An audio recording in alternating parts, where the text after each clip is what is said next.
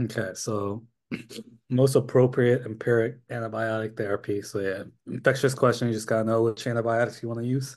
Hmm. 28-year-old woman, she has a mitral valve prolapse. She presents to the PCP, fever, chills, worsening murmur. She recently underwent a dental procedure 10 days ago. On exam, her temperature is 38.5. Systolic murmur at the apex.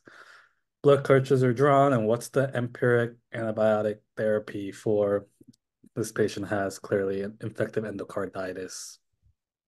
Um,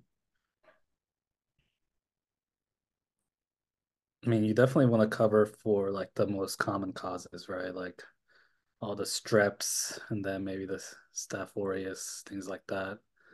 Um, and then some gram negative coverage for the Hasek organisms.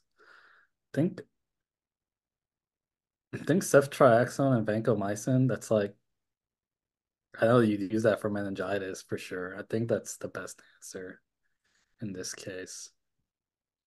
I'm not too confident, but I'm like 60, Okay. 70% confident. Okay. Final answer. Yeah. So this one's kind of interesting here, right? And so it is an infectocarditis, right? But you got to have some kind of gram negative in there, right? Ceftriaxone's okay. It has some gram negative, but it doesn't have a great ton, right? Vanc is good for gram positives, right? But really, when you're talking about this kind of infectocarditis, right, you're really talking about strep viridans in particular, right? Kind of your strep viridans and your um, gram gram negative like anaerobe stuff, right? And so you definitely want gent in there for sure. Um, I mean,